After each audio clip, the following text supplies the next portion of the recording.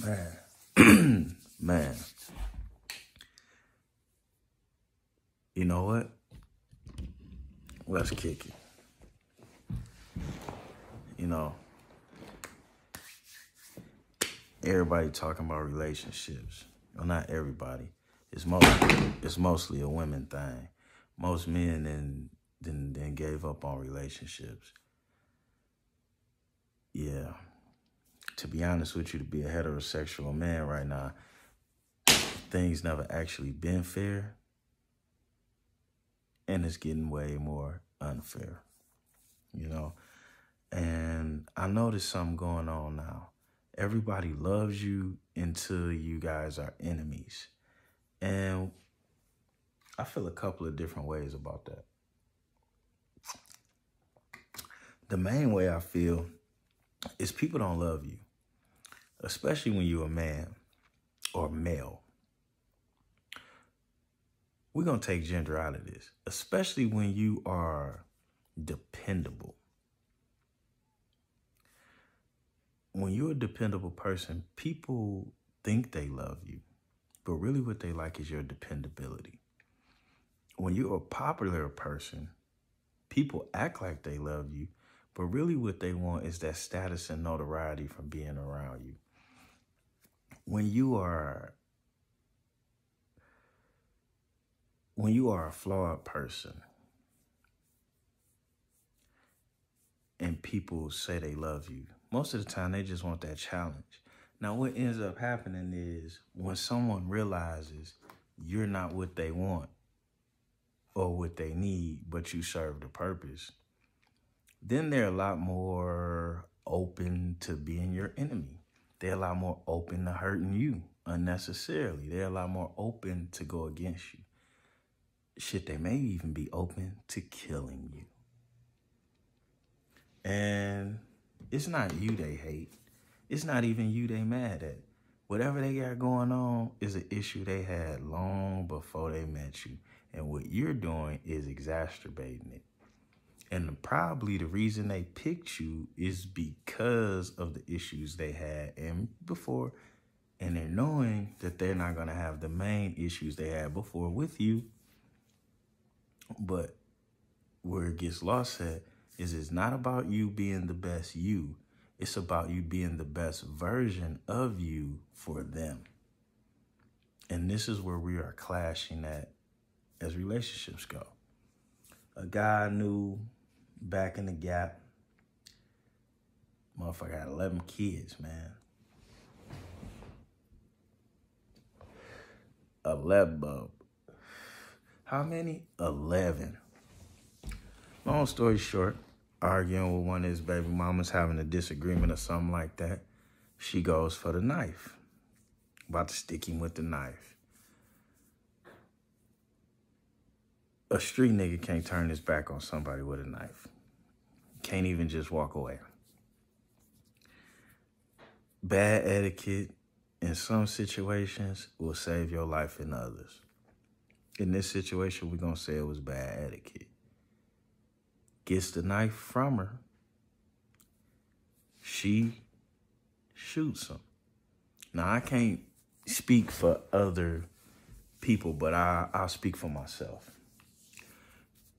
My son's mother had her gun license before me. Did she want a gun license? No. Did she need one? No. You know who made her get that? Me.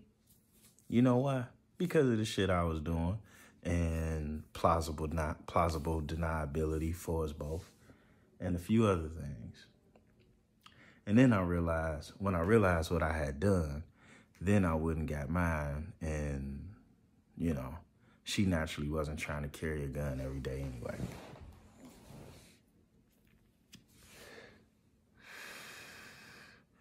She got other means of defense. However, I did need one. So, with that being said, my son's mother was sent through an extensive amount of training. Not just the gun class. You know what I'm saying? So, she's not going to go for her gun in an argument. You know what I'm saying? She knows to keep it ready. But she's not going to just whip her gun out because she feels a way. But she had to be taught that. She had to be taught that. And a lot of us guys are putting not just guns, we putting our sperm in these women's hands and they ain't ready to handle it. We putting our money in these women's hands and they ain't willing to. We are putting us in their hands. Having a real man in your life is like having a V12 motor. And every car is not built for a V12 motor. And that is why a lot of you women do not have men. That's just like having a good woman in your life. What do I want to compare this to? Oh, shit. Having a good woman in your life is like having a whole car. The best car you can imagine without a computer to run that motherfucker. But the car don't know it's missing a computer. It just knows it's the best car ever. And that's what it's like to have a good woman. And as men, when we got a good woman, we forget that they still need that computer to be on deck. That they don't know they're running without a computer. They just know they're the best car. And we start lessening what we giving into these situations.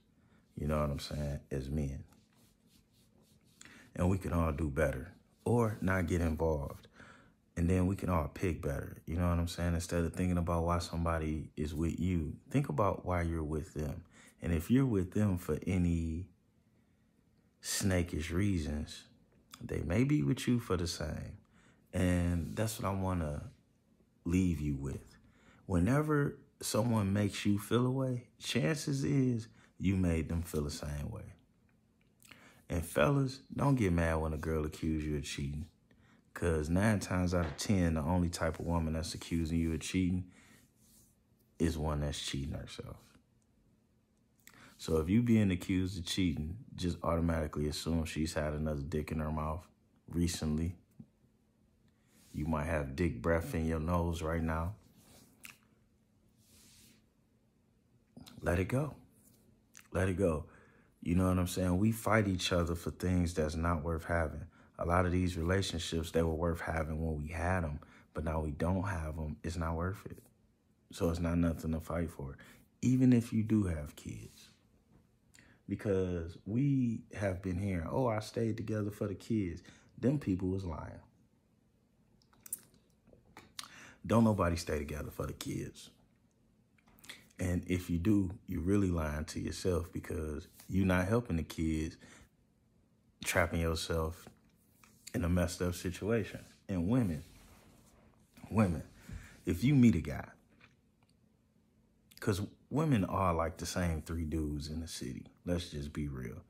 If you meet a guy and he got 2 and 3 kids, more than 1 baby mama, and he's very into you, there's only so much into you or so much he can give you, no matter how much into you he is.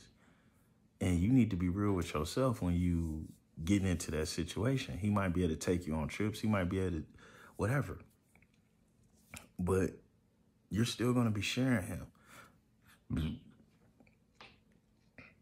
That's just the facts. That's just the facts.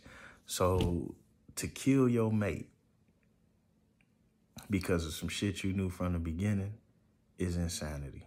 You know what I'm saying? It's motherfucking insanity. And fellas, we got to quit giving these women the right to just do whatever because they angry. The police let them do whatever because they angry. We let them do whatever because they angry. They daddy let them do whatever because they angry. And they mama been letting them get away with all type of shit because she was angry. So we living in a world right now where a female's feelings is more important than the facts of any case. And all of these females feel justified in whatever they do because they feel away. Hell yeah, it's wrong. It's beyond wrong. It's beyond unfair.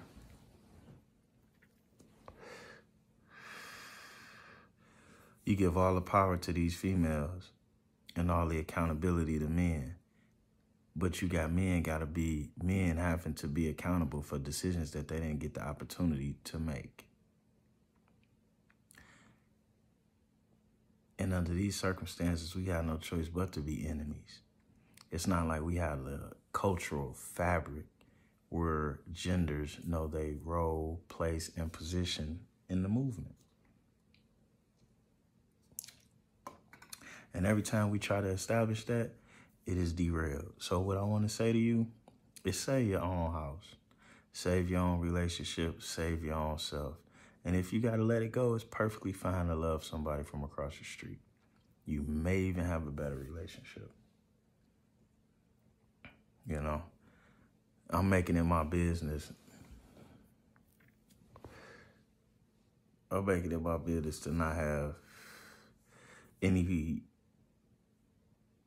animosity toward anybody that I love.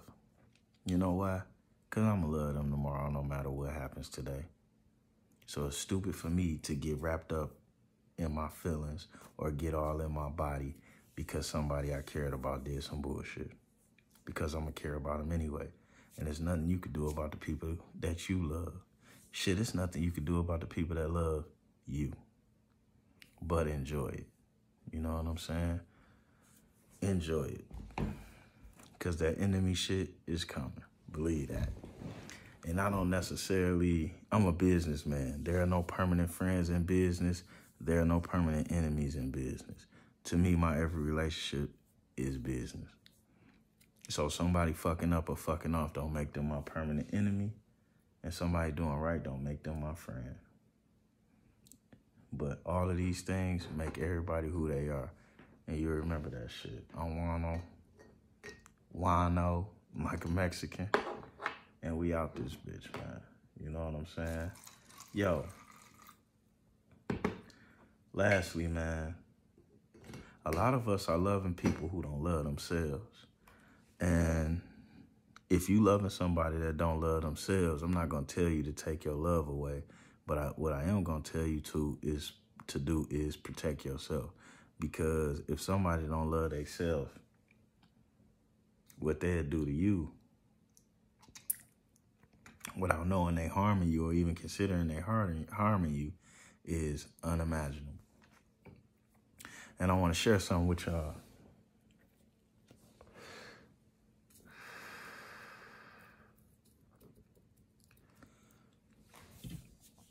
Power corrupts and absolute power corrupts absolutely. And they have given women absolute power. Am I a hater of that? Nah.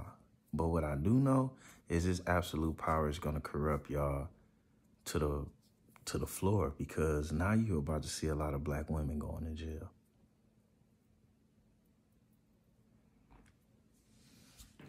Don't say I ain't told you. Don't say I ain't told you. Y'all better chill it out. And they done gave y'all all the power over the kids. They done gave y'all the power over the police. They done gave y'all the power over us. And now they about to knock y'all down. And there's nobody to protect y'all because shit. Y'all done made yourselves our enemies. And every day you wake up choosing to continue to be an enemy of the man that's here to protect you. And we out.